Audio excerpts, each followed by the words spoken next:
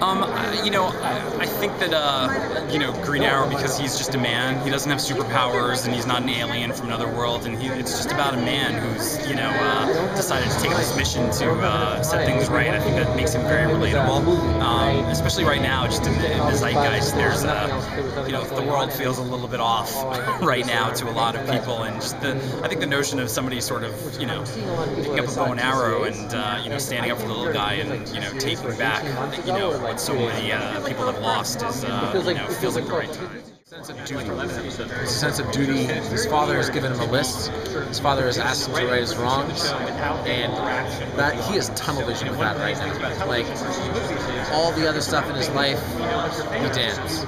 He's after that. It was to do three things, really. It was to, that's the very first, that is literally the opening shot of Oliver's journey that's going to turn him from that spoiled playboy into the hero that we see 5 years later. So we definitely wanted to say, this is serious. What's happening to him is very serious. The second thing we wanted to do was, like you said, make it really clear that do not expect to see Oliver's father wash up on shore. Hey, son, I was really tired from swimming all the way.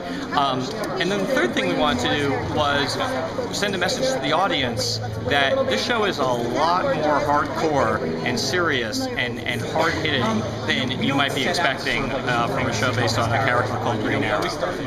So it's a little bit of a mission, part of our mission statement of the show.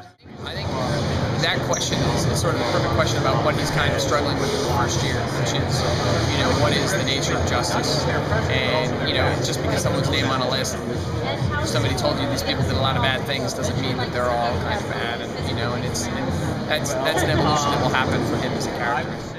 Well, that's funny because it's one of the things we talk a lot about on the show, that, Oliver doesn't see himself as a hero, and in a lot of ways, the series is, when he starts the series, he's the Arrow, and it's really about him becoming the Green Arrow and, figuring out how he can, branch away from just sort of vengeance into justice. Yeah, we always talk about the idea that, when Oliver was on the island and he was plotting his return to Starling and this, grand plan he had to put on a hood and start fighting crime, the things he never considered were his family, his friends, his mother, his sister, his new stepfather, moral, love.